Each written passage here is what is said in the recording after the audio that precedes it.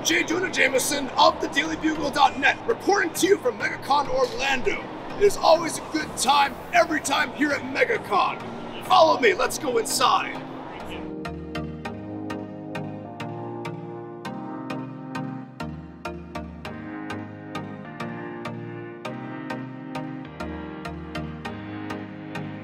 I am here at MegaCon Orlando 2022 with this menace dressed as Spider-Man. Spider-Man, do tell the audience how you enjoy MegaCon. I love it. He loves it. What do you love most about MegaCon Orlando? Seeing all the cosplayers. And what have been some of your favorite cosplays you've seen so far in the past 30 minutes since this convention opened? I saw someone as the Mandalorian, actually. The Mandalorian. Yes. Disney folks stay together.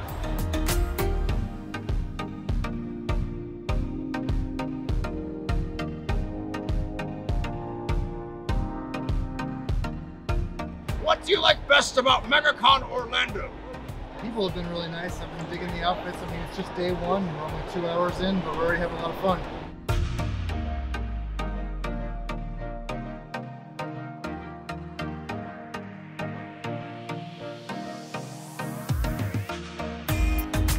Over to my right, we have the Spider Menace, and to my left, one of the greatest heroes of our time, the Green Goblin.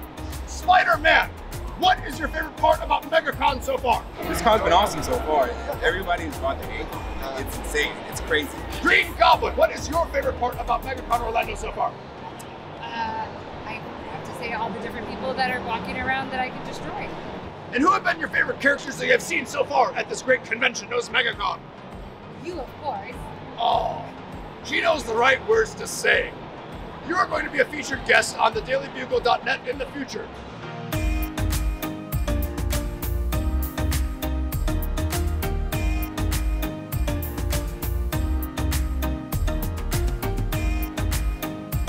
Joined with me are Batgirl and Riddler from the Batman movie from this year. Now tell me, Batgirl, what do you like so far about MegaCon Orlando 2022? Well, I really like all the cosplayers and I really like all the art around. I love the different artists. It's pretty cool.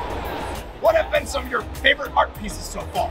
I like the cat artists. They make like different fandoms into like cats, so they have different like superhero cats and stuff like that. It's pretty cool. Cats are pretty cool, as long as it's not spiders.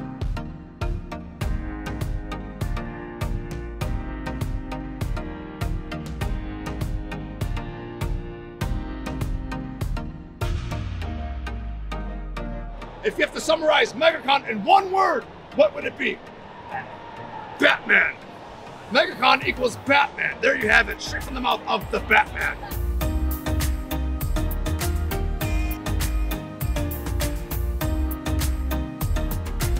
If you had to describe MegaCon in just one word, what would that word be? Amazing. Amazing, just like the Spider-Man. Thank you, Spidey, and thank you, MegaCon.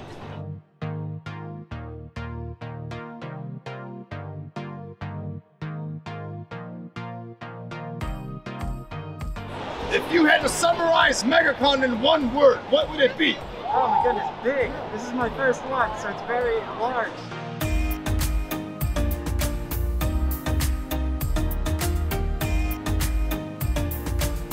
MegaCon has it all. Celebrities, fan meetups, artists, everything that you can expect as a consumer of pop culture. If you have not checked it out already, come to MegaCon. Meet your favorite actors, voice actors, wrestlers, cosplayers, artists, other big names in the industry. You will not be disappointed at all. And while you're at it, attend these awesome cosplay meetups. Every fandom you can think of. Star Wars, Marvel, DC, you name it. See you at MegaCon, and thank you to the organizers from Fan Expo for this great convention. It is one of my personal favorites. This is J. Jonah Jameson of thedailybugle.net. This is J. Jonah Jameson of thedailybugle.net reporting to you about MegaCon 2022. I personally had not attended MegaCon Orlando since before the pandemic. My last MegaCon Orlando prior to now was 2019. I loved seeing all the great cosplayers once again, being able to network with like-minded people. It had been way too long. Also, some great character meetups, including the Spider-Verse meetup, even though all of them are Spider-Menaces. So much great artwork, such talented artists all across Artist Alley. And then great guests like The Hobbit, for instance, and Brendan Fraser. Yes, some excellent programming as well. One of my favorite areas was Tatooine from Star Wars. I actually felt like I was walking on the set from the original trilogy. Some of the coolest elements of MegaCon Orlando were the cosplay contests, gaming tournaments, and themed meetups. And I am not biased at all when I say I love themed meetups and the YouTube channels that cover them. While it was a positive experience returning to MegaCon, there were some negatives about MegaCon, such as parking or lack thereof. The parking was so horrendous on Saturday that people chose not to go to MegaCon, but instead, they went to Universal City Walk. The halls were overcrowded. There were reports of people passing out from waiting in lines all day. And also, due to the overselling of tickets, it became a COVID spreader. And do not get me started on the pass pickup section. Oh, it was way out of the way, on the east side of the north-south concourse. So people had to walk an extra 20 minutes to get to those doors. MegaCon organizers changed things on the spot, moving different attractions across the convention center with little to no warning, which is typical because I experienced this firsthand when I had a booth at MegaCon 2019. Others have experienced that same kind of disorganization, those last-minute changes from MegaCon this year. And the communication just isn't there among their staff. Those last-minute changes do not get communicated to the staff, so people ask them, "Where's this attraction?" And then they get 8 different answers. There needs to be standardized communication across the staff. Also, MegaCon Orlando heavily restricted photographers, saying that they could not bring their equipment onto the floor and do their photo shoots. That is outrageous, ridiculous, and as a member of the press, I am personally offended by that. There wasn't even a policy regarding those changes or restrictions that were enforced. You guys really did the photographers wrong, and some of them are personal friends of mine. You guys should be ashamed of yourselves. Good thing I didn't send Parker to the convention. That would have been disastrous. As a journalist, my top priority is reporting the truth, including any critical elements.